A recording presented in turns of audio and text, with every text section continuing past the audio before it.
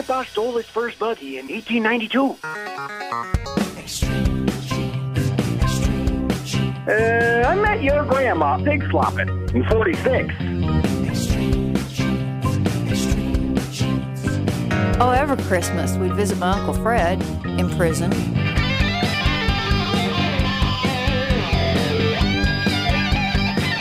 And welcome to America's Family History Show, Extreme Genes and ExtremeGenes.com. It is Fisher here, your radio root sleuth, on the program where we shake your family tree and watch the nuts fall out. And if you're new to the show, welcome. We're so glad to have you along. We bring in lots of expert guests. We tell stories about amazing discoveries people make in their genealogical research. We talk about techniques for finding folks, where you get the records.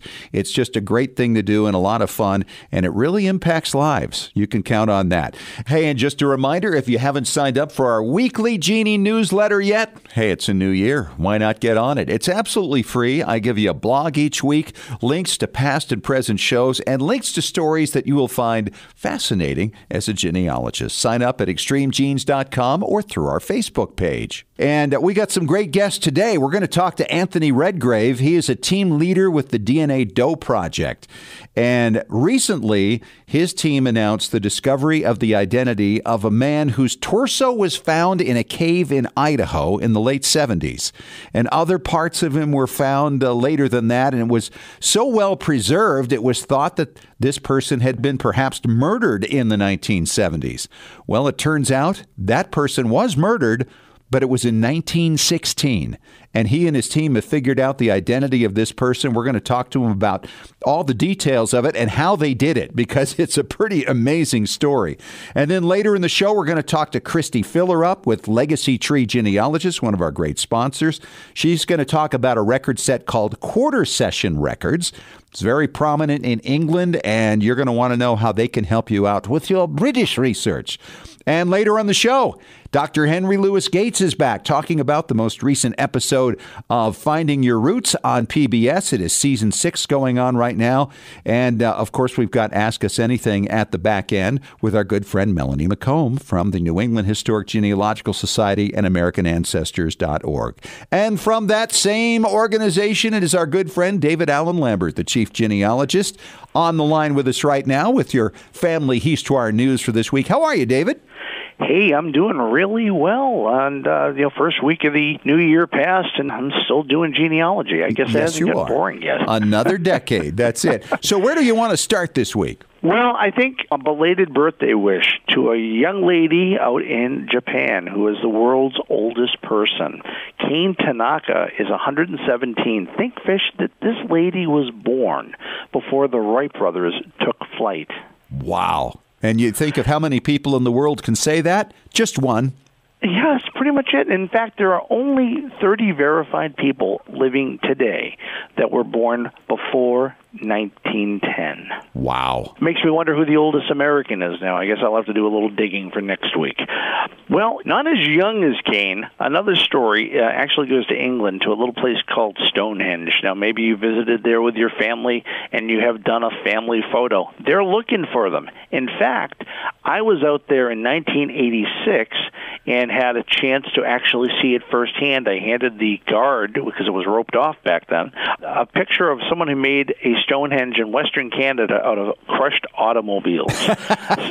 Yeah, that was something. But what it did, Fish, was allow me to actually go under the rope. He took me up to a stone on one of the blue stones that had a face carved in it in the 1820s, like somebody did graffiti. Yeah. Of course, I'm excited. I'm looking around. Where's my sister and her friend? On the other side of Stonehenge, not in shouting distance. So there was no photo evidence that I was let under the golden rope, if you will. That's amazing. Get to Stonehenge, yeah. Well, it's a visitor center that's putting these pictures together, and I guess the earliest family picture at Stonehenge dates back to the 1870s. It's a pretty amazing collection, and they want to share them. That's great. I'll have to dig up the one that I took back in the 80s now. Well, there's an interesting thing going on in Charleston, South Carolina. Of course, last year marked the 400th anniversary of the arrival of the first enslaved Africans.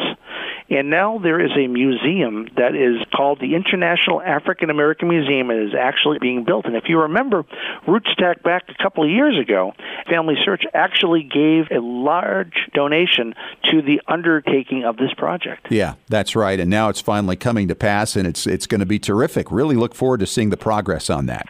You know, as we are in the 21st century, we still look back and remember those who did not make it from certain wars. And the killed in action or the missing in action in Korea is still over 7,600 people. And the Defense Department has a POW MIA accounting agency which works to try to find the remains of lost POWs. So when remains are found, they try to match it up now with DNA, which of course you couldn't have done 40, 50 years ago. Sure. One of our genealogists we've had on the show, our friend Megan Smolniak, is actually responsible for some genealogy work that led to the identification of Private First Class William J. Winchester, who was only 20 when he died as a captive during the Korean War back in February of 1951. Now, the story is that his remains were found, the DNA, but with the research connecting and finding a family member that could match up. And thank you, Megan, for all the hard work you and others do to bring closure for families that have waited for so long. My blogger spotlight this week shines upon Christine Lee Howard, and her blog is the same, Christine with a C, LeeHoward.com. And she has a blog on her own family genealogy where she kind of brings it all down to a human scale and has some really nice stories on there. And again, another one of these blogs, if you're itching to create one, following what she does and others might give you an idea of how you want to create your own blog. So hats off to Christine. And that's about all I have for this week from NEHGS. But again, if you want to become a member and you're not, after 175 years, which is our anniversary year here, and of course the 400th of the Mayflower, you can become a member of NEHGS and save $20 by using the coupon code EXTREME. All right, David, thank you so much, and we will talk to you again next week. And coming up next, we're going to talk to a guy who's a team leader with the DNA Doe Project. What do? They take on cases that law enforcement authorities can't necessarily solve. And in this case, Anthony Redgrave's team solved a murder from 1916. You're going to want to hear how he did it, what the story is behind it. It's an amazing thing. Coming up next in 3 minutes on Extreme Genes, America's Family History Show.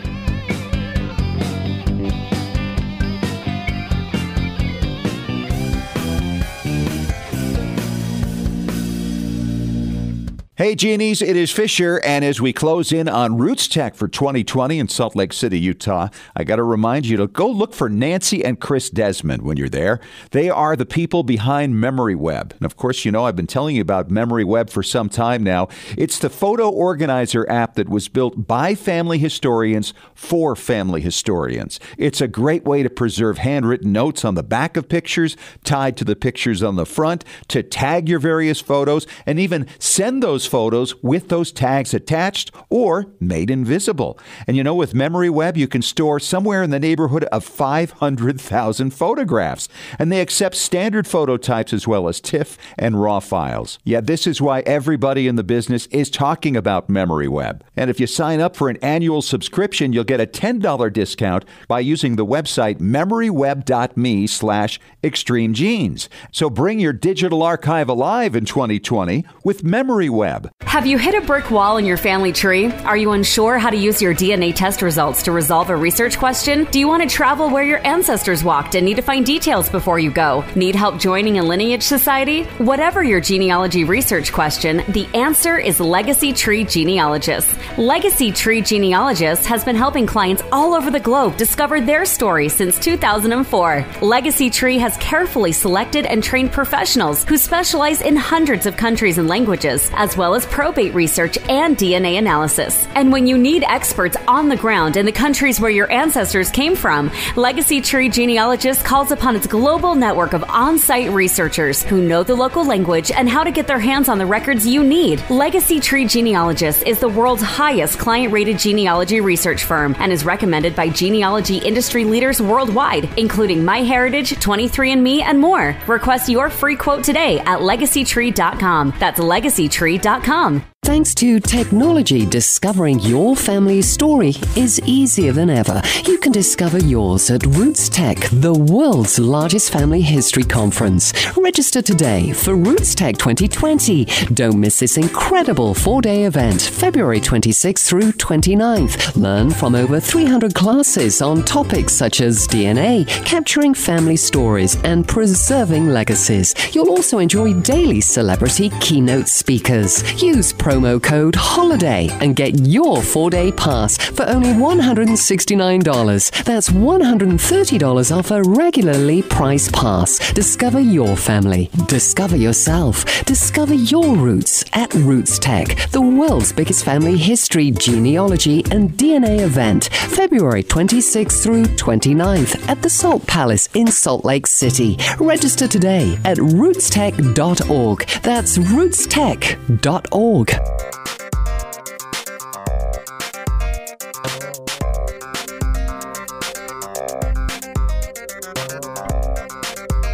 Hey, we are back at it on Extreme Genes, America's family history show, and extremegenes.com. And one of the amazing stories to start out the new year came about with the discovery of a corpse in a cave in Idaho.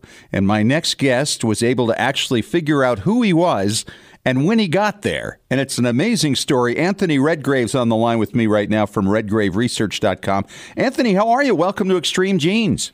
Hi. This is quite a story. I mean, we're talking going back 104 years at this point, and using genetic genealogy, we're able to put this whole thing together. First of all, give us a little background. How did you get involved? And then tell us a little about how the body was found. Sure. I'm a team lead and case manager for the DNA Doe Project, which is a nonprofit organization that has been around since February of 2017. So I've been working on cases through them for quite some time. My wife and I, who also is the co-team lead of the case and also works with me on the DNA Doe Project, we made friends with a biological anthropologist who lectures at the University of New Hampshire. She had previously been employed by Idaho State University, and that's how she had learned about this case. The remains had been housed there since 1991. And the students had been using it to learn on. And law enforcement kept the case open, and they had consulted with her about getting a new analysis done of the remains. And they really were continuing to try to identify this man. Wow. And she found out about what we were doing and was very interested because nobody had ever tried that before with him, and she wanted to give him the best chance of being identified. They tried everything else. They tried the FBI, the Smithsonian Institute, everybody had a crack at it. So she got in touch with the Clark County Sheriff's Office and got their permission to submit the case to the DNA Doe Project to be worked. And then the DNA Doe Project helped them through the lab process because with unidentified remains, you can't just ask them to spit in a tube and mail it to Ancestry. Yeah. There's actually a very complicated lab process that goes into that. Sure. Did they have any idea how old this thing was? Here's the kicker. The anthropologist at the Smithsonian Institute, Dr. Douglas Ubelacker, he was very hesitant to give any sort of postmortem interval because he'd seen cases in which remains that were in this condition before were 100 years old. A postmortem interval is the time in between when remains are found and when the person actually died. So how long it had been sitting there. This man in this cave, he was dismembered, but his remains were in a condition called adipocere or grave wax. And that means that he was basically mummified. Wow. Mummified in a cave in Idaho. Yeah, the conditions are perfect. I went there when we went for the press conference, and it stays a cool 55 degrees, and it's really dry all year round. Okay. It was like 17 degrees outside of the cave, and it was really comfy in there. So I understand how it happened. But So Douglas Ubelacker, he was asked to give this postmortem interval, and he was very uncomfortable doing it, and he very reluctantly said 5 months to 5 years. And based on the fact that it was giving off a smell, there was still a lot of soft tissue, but he had seen cases where remains had looked like that and were Civil War soldiers. Oh, wow. That's unbelievable. So, you mentioned it was at the university in 1991, but at what point did they actually find these remains? The first time the remains were found was in 1979. A family that was doing some artifact hunting in one of the smaller lava tubes off the main one they found the torso first, buried in a shallow ditch. The soil there is really silty. It's volcanic ash, basically. Okay. And it's entirely possible that he was buried deeper and just came up from erosion. But they found his torso in 1979 wrapped in a burlap sack. And then again in 1991, another family doing the same thing found his limbs. They still haven't found his head. There was a very extensive archaeological excavation done to try to locate any trace of the skull or anything. And they brought cadaver dogs in and nothing. That's crazy. So you got started on this. You got his DNA, and then you went to work. How long did it take you? Now, you said you had a team. How many people are on your team? We had a team of about 14 people, and it took us about 3.5 months. All volunteers? Yes. Wow. That is amazing. And so you all worked on this thing together. As you got the kit up to compare to other people's DNA test results, just people like you and I who send in our spit, what did you find that helped you to identify this individual? What we found was that there were a great many DNA matches who were fairly close cousins. The top matches were somewhere between the first and third cousin range. So we thought, oh, this is a gold mine. We'll have this solved by the end of the night. I think I stayed up for about 2 days straight, wondering why I hadn't solved it yet. Well, of course, there was a generational difference at this point that you weren't aware of, right? Mm-hmm. At this point, I wasn't aware of that. And it was also unlike anything that we'd ever seen before. We noticed that a lot of these genetic cousins were linking into the Loveless family. Now, what was throwing me off here was that there was someone with a really substantial match on the X chromosome. So I was thinking the Loveless family was on the maternal side. But given that all of these relations were 3 times removed, given the age, and I didn't know that at the time, I had one of our other volunteer genealogists who's far more experienced with Y DNA come in and tell me, no, his Y haplogroup is pointing to Loveless. So that's actually the paternal side. Oh, wow. And that's when we started figuring out that there were so many removals. It was very interesting to see how that played out. Usually when we make an ID, we get people who are not that far removed, because when you're working on your own DNA, you usually find somebody who's maybe 1 time removed or 2 times removed. At the most. This was 3. This was 3. The closest we had was 3 times removed, yeah. Wow. And also, here's another fun fact. So he's descended from pioneers. And he comes from a family that is full of half relationships, because his grandfather had 4 wives and somewhere around 14 children. And those children all had at least 10 children each. There were a lot of people to look through. We ended up with 3 or 4 different possible candidates for his identification, and it was just a matter of figuring out which one ended up in the cave.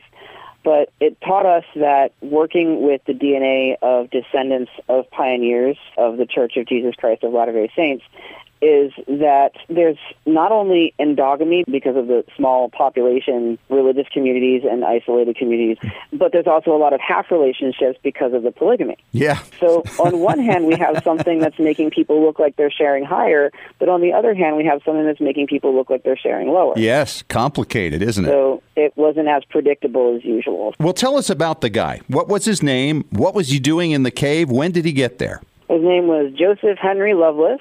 He was born in 1870 in Payson, Utah. He was born in the church. He was baptized. We have his baptismal record. Then things went kind of south, and I don't know exactly when this happened, but he has a very long criminal record of bootlegging and counterfeiting and robbery and escaping jail. He escaped jail by sawing through the bars using a saw he hid in his shoes more than once, so he was planning for this. Wow. He would also hop trains and somehow stop them to escape them. Oh, wow. This is a crazy man. Absolutely something like a movie cowboy, except he's real. Yeah, yeah. And finally, what happened probably right before he died, given the clues that we have, he murdered his wife with an axe. Oh. Now, here's the interesting part. Nobody previously had fully connected him to this murder because he was using an alias. Ah, okay. He had multiple aliases, at least 4, and the murder was attributed to one of his aliases. The thing that made us know that these were the same person was some very, very extensive research, mostly through newspapers, because he didn't have a legal paper trail. He was living in a tent on the outskirts of town. So we didn't have any sort of alibi for where he was at the time of the crime. Under his alias was claiming that his wife's former husband did it, but he actually meant himself. The former husband of his wife was actually living in another state with another family. Okay. So this is very historical CSI stuff that we're doing here. But the real kicker was that when he was arrested for this and escaped, a wanted poster was published under the name Walt Cairns, which was the alias he was using at the time and the alias he was arrested under. And it had a physical description of him that described the clothing he was wearing. The clothing he was wearing when he escaped jail are the same clothes that the body in the cave was found wearing, whose DNA is unmistakably tied to Joseph Henry Lovelace. Oh, wow. Therefore, Walt Cairns and Joseph Henry Lovelace are the same person. Same person. Wow. Yeah. And who do you think did this? Who killed him? You don't cut your own head off. We have no idea. No, you don't cut your own head off. We don't know yet. It's still an open investigation. There's no statute of limitations on murder. The sheriff's office is actually still actively investigating it. There's a possibility that it was a family member of the wife who was seeking revenge. It's possible that it could be another criminal that he was involved in who wanted his money or for some other reason.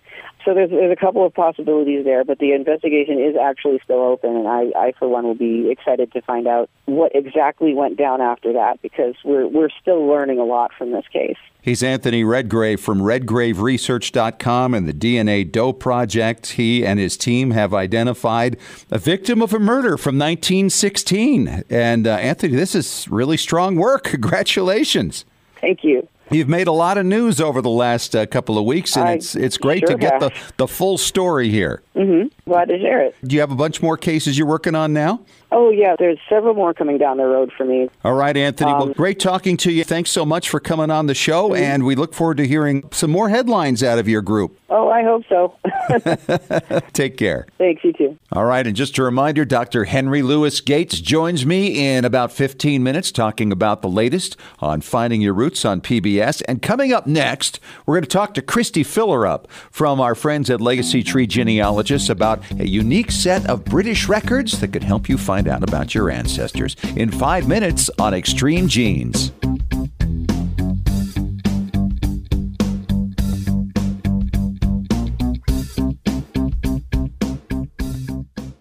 Looking for an easy way to show off your family history and share it with your family? Family Chartmasters offers beautiful custom pedigree art pieces and inexpensive family reunion draft charts in any design or size that fits your needs. With a free consultation at FamilyChartmasters.com, you can get started creating a new family masterpiece. Family Chartmasters has over 11 years of experience in creating and printing family charts. They can print any style genealogy chart from any genealogy file and can create exactly what you're looking for. You'll work with a specialized and talented consultant whose goal is to make you happy. Decorative charts make fantastic gifts for all occasions. And with Family Chartmasters' option of ordering duplicate charts at half price along with your original purchase at full price, you can afford to give a family heirloom to each member of your family. Contact Family Chartmasters today at FamilyChartmasters.com for your free consultation. Family Chartmasters will give the greatest care to your family history. Scientific studies have proven that youth who know even a little bit about their family history perform better academically and have a greater sense of personal confidence and stability. Genealogy is its own incredible superpower that arms our children with super strength. But how do you get your child or grandchild interested in studying their family history? That kind of stuff is just for grandmas, right? Not anymore. ZapTheGrandmaGap.com leaps the generation gap in a single bound. Author Janet Havorka provides you with useful and timely advice on helping the young people in your life become engaged in their own family history. Janet has an entire collection of books to inspire the young and the young at heart in fun, interactive ways. She also offers creative tips and advice on her blog and in her free weekly newsletter. Stop by ZapTheGrandmaGap.com today to sign up for Janet's free email newsletter with 52 weeks of easy tips, free downloads, and order your set of resource books and workbooks.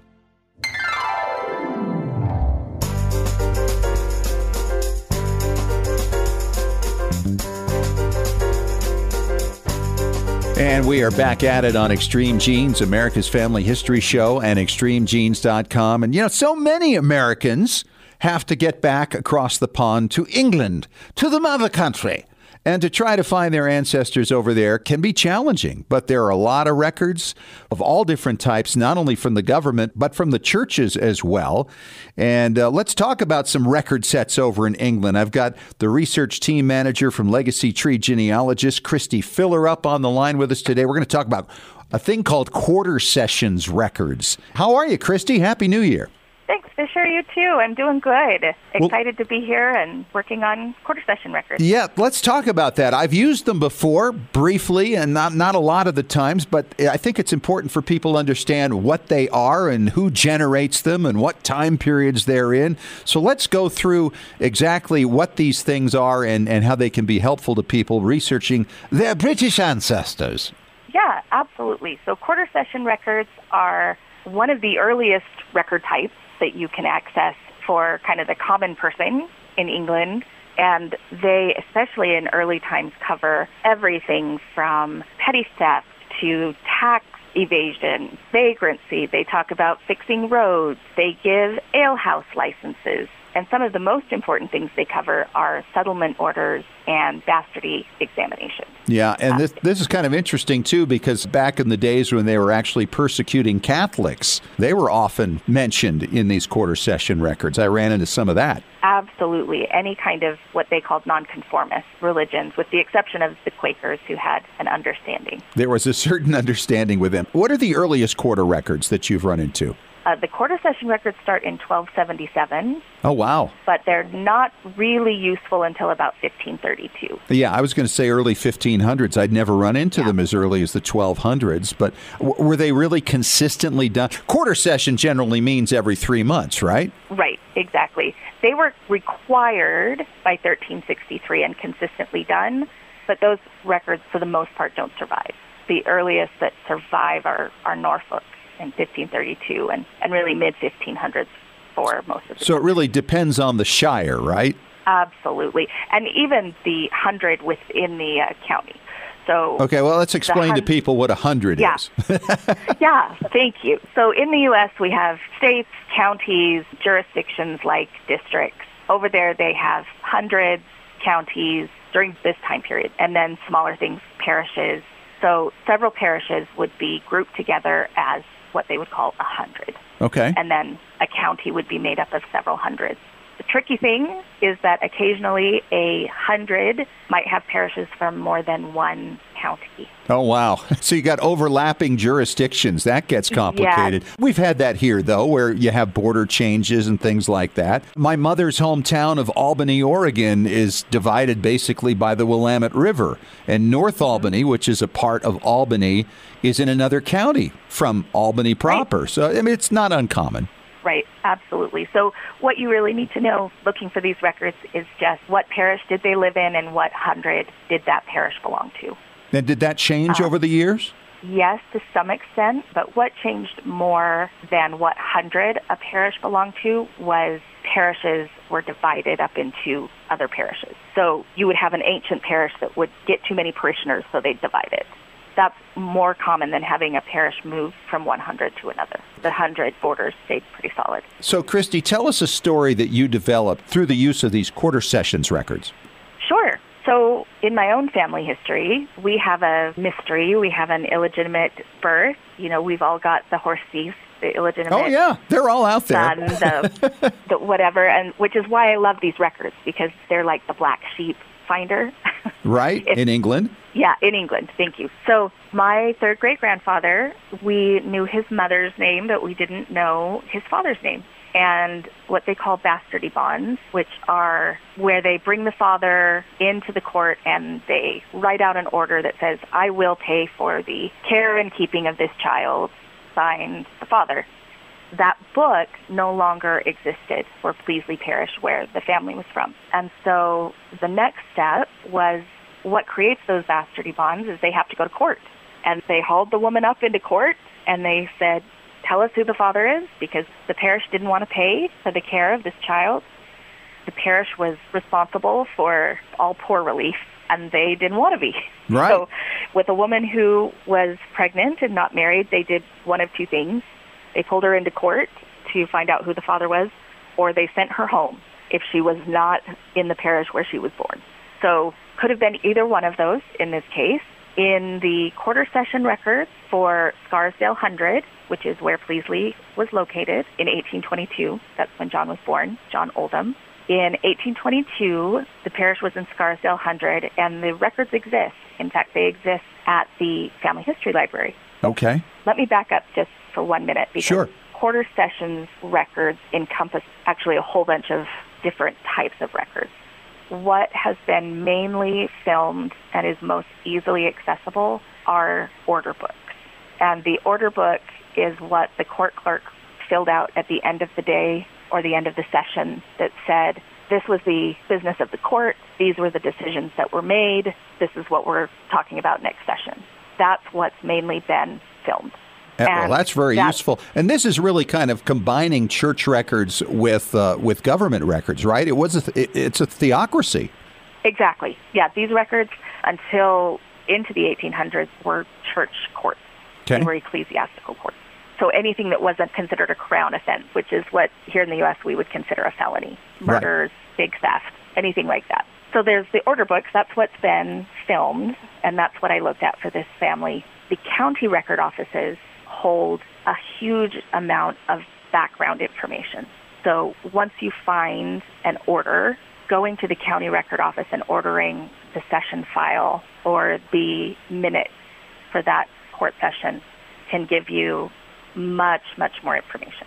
But for this case, I utilized the order records because they're what is filmed, and they act like an index to the session files. I looked for John, looked for the year that he would have been conceived, looked for his birth year, not knowing if they'd pulled her in while she was pregnant or after, and nothing in the index. The important thing to know about the indexes are that they're often indexed by the male, by the father. Oh, boy. Which, if you don't know the father, is right. Next to useless, or even sometimes by the parish. So a case might be indexed as Pleasley Parish versus the father's name. Okay. With no mention in the index. So now you start going through and trying to pick out all those from the parish, right? And the time period? Exactly. Okay. That's exactly how this was done. Yeah, you go through and look at everything that was from that parish. And lo and behold, there is the daddy you've been looking for. Yep. She was pulled in and she gave him up, and he admitted to being the father, and they charged him. They told him how much he had to pay for the birth and how much he had to pay going forward, and it even listed the father's name because he had to be a surety. So we got 2 generations out of that one record. That's awesome. And you can find this online, of course, because the Family History Library is familysearch.org, and a lot of the stuff that they have digitized at the library is available online. That's right. And these were not indexed online. It's important to know that Family Search has a ton of digitized records that you have to access through their catalog. You can't just plug in a name. That's right. So it's like actually just going through a book and trying to find it. It's not indexed like everything you might find on Ancestry. Exactly. Christy, that's fascinating stuff, and congratulations on your find. That's an experience, isn't it? Oh, it was so exciting. Great breakthrough. She's Christy Fillerup, a research team manager with Legacy Tree Genealogist, talking about quarter session records. Thanks so much, Christy. Appreciate it. Thank you. And coming up next, Dr. Henry Louis Gates joins me to talk about the latest episode of Finding Your Roots on PBS when we return on Extreme Genes.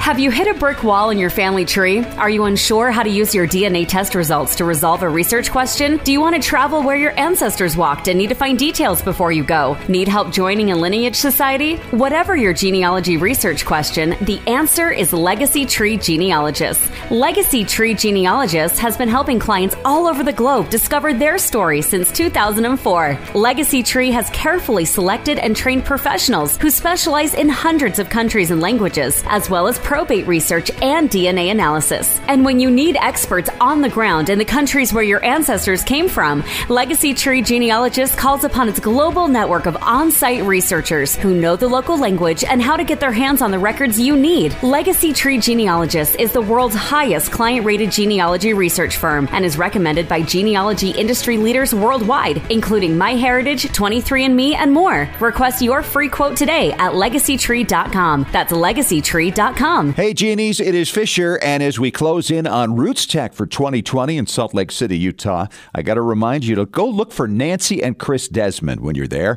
They are the people behind MemoryWeb. And of course, you know, I've been telling you about MemoryWeb for some time now. It's the photo organizer app that was built by family historians for family historians. It's a great way to preserve handwritten notes on the back of pictures, tied to the pictures on the front, to tag your various photos, and even send those photos with those tags attached or made invisible.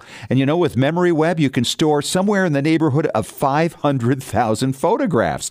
And they accept standard photo types as well as TIFF and RAW files. Yeah, this is why everybody in the business is talking about MemoryWeb. And if you sign up for an annual subscription, you'll get a $10 discount by using the website memoryweb.me/extremegenes. So bring your digital archive alive in 2020 with MemoryWeb. Thanks to technology, discovering your family's story is easier than ever. You can discover yours at Roots Tech, the world's largest family history conference. Register today for Roots Tech 2020.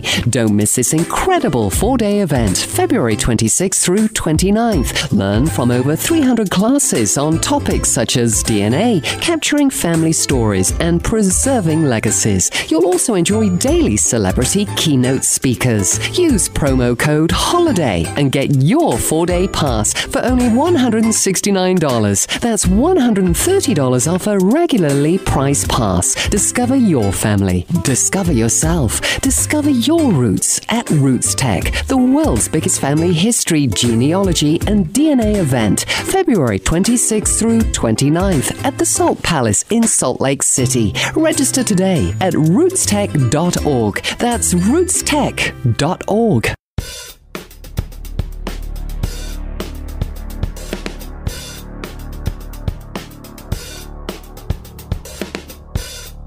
We are back at it and thrilled once again to have Dr. Henry Louis Gates on the show to talk about this coming episode this week on Finding Your Roots on PBS, Tuesday nights, 8 o'clock Eastern. Of course, you want to check your local times if you're not in the Eastern Zone. Dr. Gates, how are you? Great to have you back.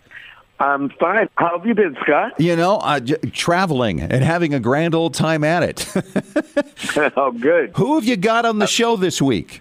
Well, this week's episode is called This Land is My Land, and it features Queen Latifah, whose name, of course, before she was Queen Latifah, is Dana Owens, and the great actor Jeffrey Wright.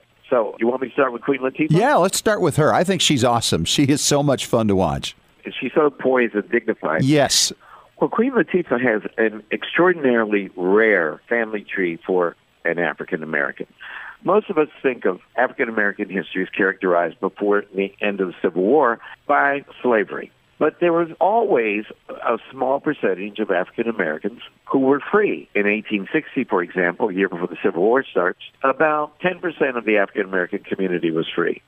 Well, Queen Latifah not only descends on her Owens side from free people of color, but we were able to trace her lineage back to one of the longest lines of free black people we've ever traced. Oh, wow. Her fifth great-grandmother was a black woman named Juggie Owens, and Juggie Owens was freed in Princess Anne County, Virginia. You ready for this?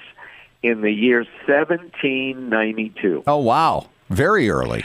And we found the manumission document signed by the white lady who freed Juggie Owens, and her name was Mary Old.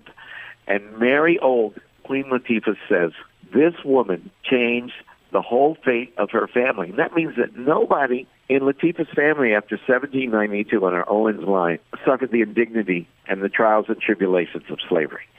That is a long, extraordinarily long line of three ancestors for an African American. And another document we found even identified Juggy Owens' mother's name.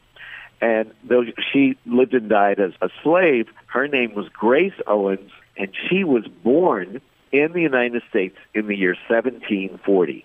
That is a very, very unusual family tree story for an African American. I would think so. What was her reaction to it? Oh, she was just stunned. I mean, she could have no idea. You could have knocked her over with the feather. Also, when I told her that her DNA cousin was Wanda Sykes, she couldn't believe it. All right, tell us about Jeffrey Wright. We have very little time. Okay, two interesting stories. His maternal grandfather was an oysterman in York County, Virginia, and he also, Scott, was a moonshiner. And he was arrested several times for keeping a still and selling his own homemade liquor, which was against the law. Now, you don't think of black people being oystermen, and certainly when you think of moonshiners, an image of a black man does not come to mind. But on his maternal line, they also were free, like Queen Latifah's ancestor, before the Civil War in York County, Virginia. And we found on his father's side the name of a man who owned Jeffrey's third great-grandfather. And his name was Robert McDowell, and he lived in Iredell County in North Carolina. Extraordinary stories, extraordinary family tree. All right, there you go. Another amazing episode on Finding Your Roots on PBS with Dr. Henry Louis Gates, Queen Latifah, and Jeffrey Wright. Great show. And, of course, catch it Tuesday nights. Dr. Gates, great to talk to you again, and we'll catch up with you again next week. Okay, my brother. Take care. Have a good week. And coming up next, Melanie McComb from the New England Historic Genealogical Society and AmericanAncestors.org answers one of our listener questions on Ask Us Anything on Extreme Genes.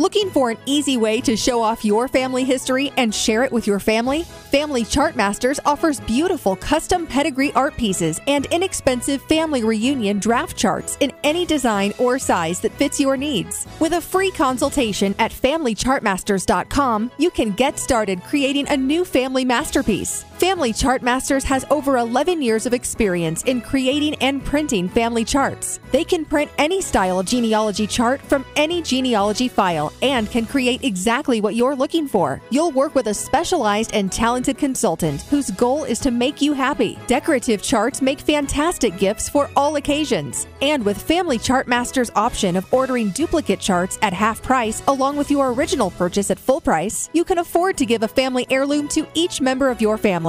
Contact Family Chart Masters today at FamilyChartMasters.com for your free consultation. Family Chart Masters will give the greatest care to your family history. When was the last time you heard your grandmother's voice or saw your family enjoying life back in the 1950s or 60s? If the reason is you haven't known what to do with your old recordings, videos, and films, here's your answer. The Multimedia Center in Salt Lake City. We brought in a video project to the Multimedia Center, and overnight they duplicated it to DVD so we could meet our deadline. The Multimedia Center, 2870 East, 3300 South, Salt Lake City. Open Monday through Friday, 10 to 6. Call 801-483-1717 or go to transferduplication.com. Genies, it's Fisher with exciting news. The Weekly Genie, the official newsletter of Extreme Genes, is here. It's your Monday morning briefing on what's happening in the world of genealogy and family history and on Extreme Genes. Get all the details of jaw-dropping stories of discovery and keep up with the latest techniques in family history research. Get to know more about your favorite Extreme Genes personalities. And it's free. Sign up for the Weekly Genie now at extremegenes.com or the Extreme Genes Facebook page. And when you do, you'll receive David Allen Lambert's top 10 tips for beginning genealogists from the chief genealogist of the New England Historic Genealogical Society. Sign up today for the Weekly Genie.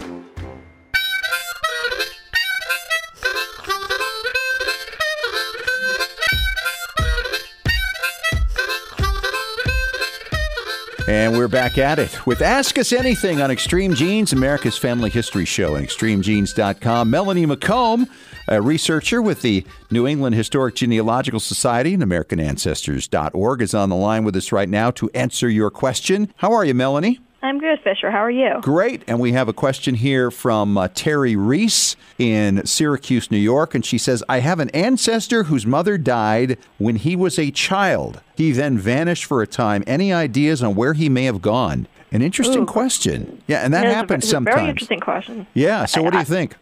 So one thing I would think of is if his mother died and he was a young child, that means that his father was likely left with having to take care of him. Right. And if he didn't immediately have a wife within a few months of death, it's possible that the child needs to go into the custody of an institution. So, for example, the child could have gone to an orphanage or a pauper asylum to reside while the father started getting their life together.